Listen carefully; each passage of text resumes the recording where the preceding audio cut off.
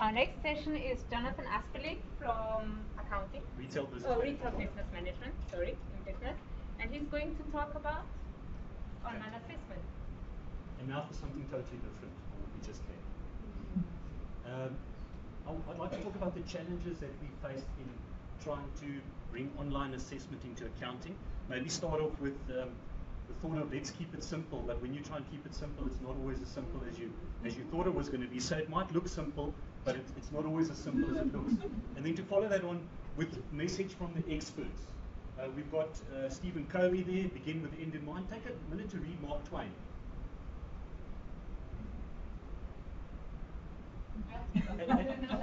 And haven't we all been there? We've been in class, we've been teaching, we've been busy with the students, and then we've asked a question. And while we've been asking the question, half the students are still trying to write down what we last said. Some of them haven't even started to think about what we're saying. Others don't know what we're saying. And right at the front of the class, the clever kids put up his hand and already answered before anybody else had a chance to talk. So, class-based learning has its benefits, but obviously it has its disadvantages. If we're dealing with big groups of people, like in the case of accounting, you've got 120 students in the class. How do you bridge this? So perhaps you must begin with the end in mind. Why would you do this? Well, there's obvious benefits for us as lecturers. My marking time has dropped from 4 days to 1 day in terms of being able to mark 300 accounting students' papers. No paper, lovely, paperless, having everything electronic online, but that's maybe not why one would be doing it. I think you'd be doing it because of Bloom.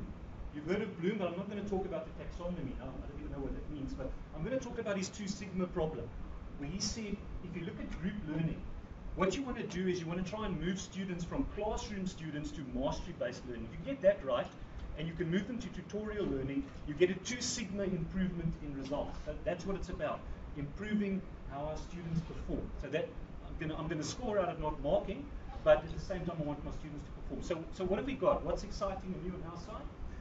We've got non-multiple choice online assessments. The myth is multiple choice. It's not multiple choice. We don't use multiple choice. We've managed to come up with a whole range of ways of assessing accounting without using multiple choice.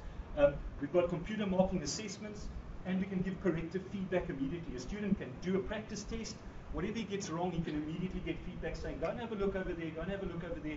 And he can't move on until he becomes competent. He can't move on to the next part, which is your personal path tutorial. Via things that are already available in Blackboard called Advanced Adaptive Release, you can allow a student to progress once they hit a certain performance level. Isn't that beautiful? You could actually do a module of work, set a couple of small little tests, and through the early warning system, it also tell you when he hasn't done his work and say, hey, by the way, you haven't covered these modules. So you could make sure people become basically, they've mastered stuff, which will move us ahead. And then, of course, Excel. We found that we can move Excel almost immediately into responders. And just some examples of the things that we've done, but we can go into that in detail. Just some screenshots from that's live at the moment. It's not like in theory. And here we, for example, go on and come up with what would we say if the guy gave the right answer, and what would we say if they gave the wrong answer. And if they gave the wrong answer, we tell them, go and have a look over here, and then do it over again until you get it right, until you've mastered it. Just giving you here's a thing, for example, of VAT and markup price. I don't want to bore you with retail, but how to look at ratios, assessing ratios as opposed to concepts, and concepts as opposed to ratios, and your old income statement, which I've never seen before, and a bank reconciliation statement.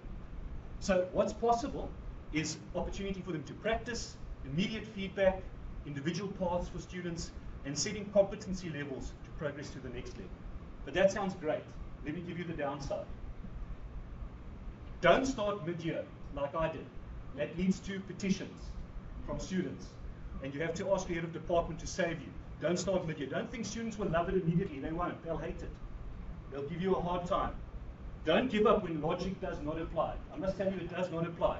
You ask a student to write down a number, you get 15 different kinds of interpretations of a number, but don't give up. Don't expect seamless integration like over here. You're not going to get a rabbit and a dog. It's going to take time. Don't be inflexible when things go wrong. They will go wrong. Be assured of that. Don't underestimate the logistical challenges which we face at the university. Availability of labs, double bookings, throwing people out of labs, these sort of things. And don't assume that students are computer savvy. Don't make that wrong assumption. But what you should do is start with a fresh intake of people or gradually implement. So start with the first years next year. Then they don't know any different. They can't protest because it was this way, now we have to change. Have an implementation plan. I can help you. I've been there, I've had the pain. So I can save you that pain in implementing it. Go, manage resistance to change, plan for logistics, and I'm almost done. So is it worth it? Yes, it's worth it because I'm seeing an improvement in marks. They're asking me for the practice test students. They want immediate feedback, and they're reviewing their own tests. So as a slam, I say, yes, it's worth it.